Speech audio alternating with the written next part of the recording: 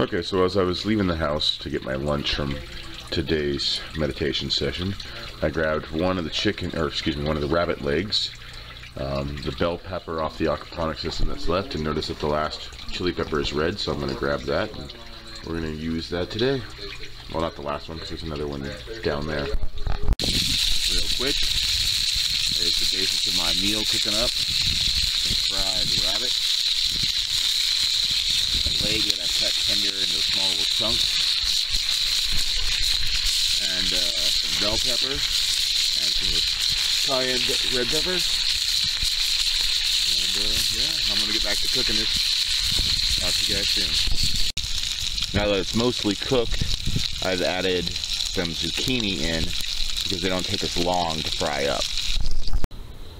Okay, quick lunch in under 5 minutes. Actually, I think it probably only took me more like 3 minutes and include picking time. That's baby sweet peas or sugar snap peas along with sugar snap sweet pea microgreen leaves, zucchini, garlic of course, bell pepper, and hot pepper, and rabbit leg, all fried up there, looking really good. I hope you all are enjoying the visual as much as I'm going to enjoy the taste. See you all at dinner time.